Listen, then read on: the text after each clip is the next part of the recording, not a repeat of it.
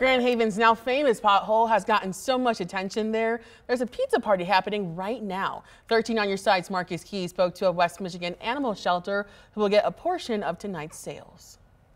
Yeah, absolutely. I mean, we felt super honored to be chosen. Like it wasn't something that we went out and solicited. So when someone just comes to us wanting to do a fundraiser for us, that also always makes us feel, really warm inside. Like they really, care about the animals and the mission, and it really makes us feel like a part of the community. The Harbor Humane Society in West Olive is expressing its gratefulness to be receiving donations from the party.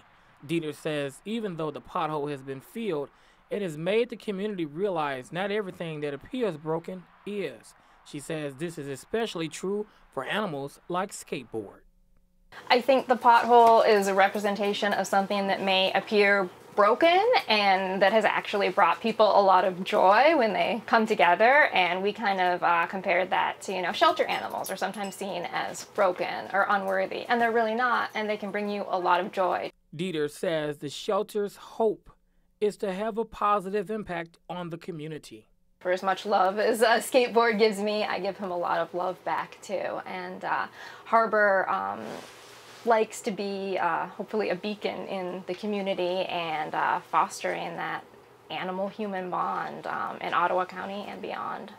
The funds that the shelter receives will help their daily operations.